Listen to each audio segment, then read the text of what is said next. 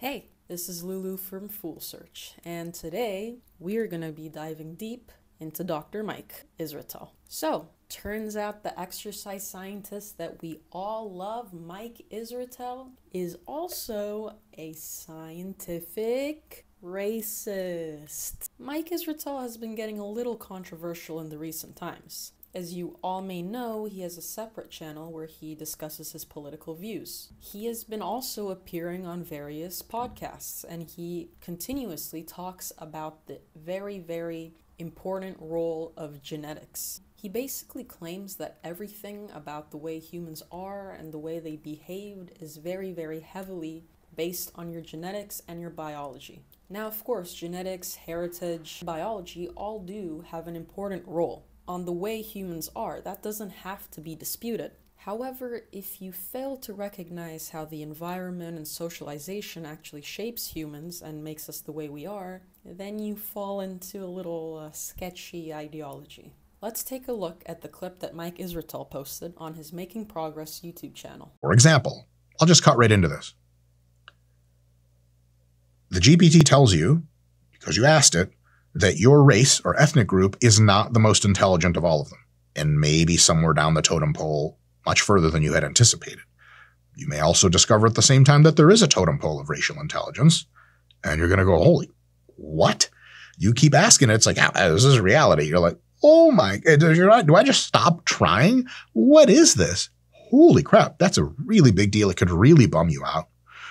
Now, inevitably, when you guys get in the comments and ask me questions about race and intelligence, here is my view in perpetuity until politics changes in at least the United States. This is my view as applied forward for the rest of this channel's lifetime until and unless politics really changes. Here it is. Ready? I 100% acknowledge, because I'm literate, that race is truly a biological construct. It is deep. It pervades almost everything, and it has real world differences in ability that are complicated, they are overlapping in spectra, but they are nonetheless for sure real, and they affect every single thing about your life on the margins. If you ask me any more questions about that, I won't say anything because I'm not getting canceled over that shit. Because in our current political climate, if I fill in the blanks of what I mean, your boy's out. Fuck that. I'm not ready to, shut down the YouTube yet.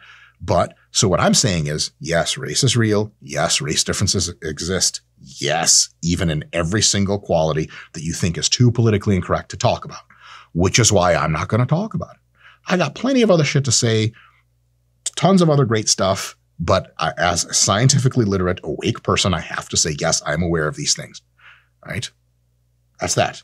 So apparently, because Dr. Mike is literate, he knows that race is a biological construct. All right, well, if you do a quick Google search on this, you'll get overwhelming information on why this is just outright wrong. Race was thought to be a biological construct, but scientists today just see this as pseudoscience and classify race as a social construct. So let's break this down. Why is race a social construct and not a biological one? Because clearly there are biological differences between races, right? Like skin color, hair texture, and all that other good stuff. While yes, there are some biological differences between races and their appearances, they are still not enough to separate humans into different biological groups, meaning that we're still just all one human race and we have slight aesthetic differences. This is not like Baldur's Gate, where one of us is a Yankee and the other one is an elf and a dwarf, where they actually have different biological makeup. Science shows that humans actually share 99.9% of their DNA,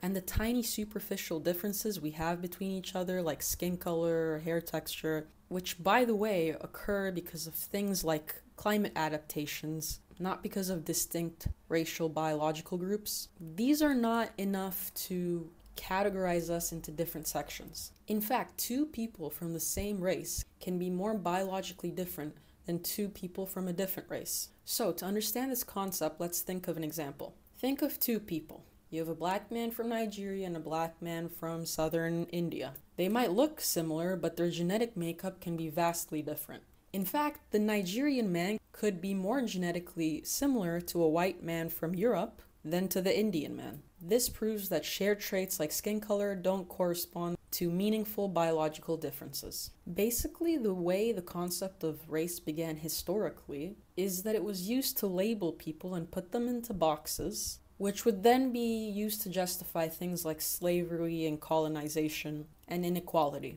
By pointing out that people were different races, it allowed people in power to assign stereotypes and control and discriminate others that they saw inferior to them. So, in short, race is a social construct. It was created for humans to have the ability to organize society and create hierarchies. Although people thought that this social construct was backed by biology, we now know that it is not in fact backed by science, but it is just based on historical and social ideas. So this is why what Dr. Mike is saying is so dangerous, because believing that race is a biological construct ignores science and keeps stereotypes alive. Now, let's go back to what Dr. Mike thinks, because he is literate. In his words, he believes that race pervades almost anything, and it has real-world differences in ability and effects about every single thing in your life. So this is giving me like very much measuring black people's heads to determine they are actually inferior, therefore they need to be enslaved kind of vibes. But anyway,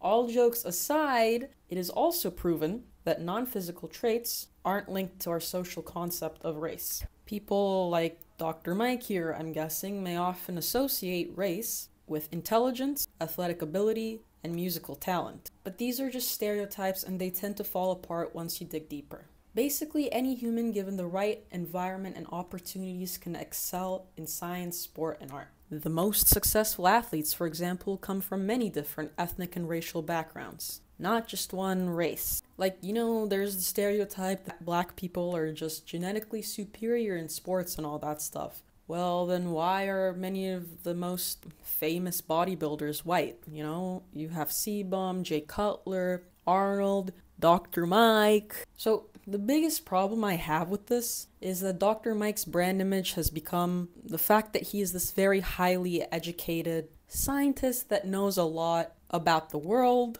and looks at the world in a very scientific and nuanced way. Yet he is spewing like the craziest, most easily debunked misinformation. I don't understand why someone like Dr. Mike, who is supposed to be someone who's pretty up to date with scientific literature, is so wrong about some of the most foundational things in the world. I mean, seriously, to understand that race is a social, not biological construct, you don't have to do like some deep dive search into the niche areas of the internet. You can just go on the internet and say, is race a biological or social construct? There's going to be overwhelming information saying that it is a social construct. My only assumption of how Dr. Mike has come to these conclusions is that he probably has a significant degree of confirmation bias going on. I don't know where he gets this information because he never cites the studies or anything, but it is possible that he's taking stuff out of context to fit his own bias. I mean, if you Google what the smartest ethnic group is, apparently it's Ashkenazi Jews. And according to Dr. Mike in this clip, people on average, as they become more intelligent, seem to become more libertine in their attitudes.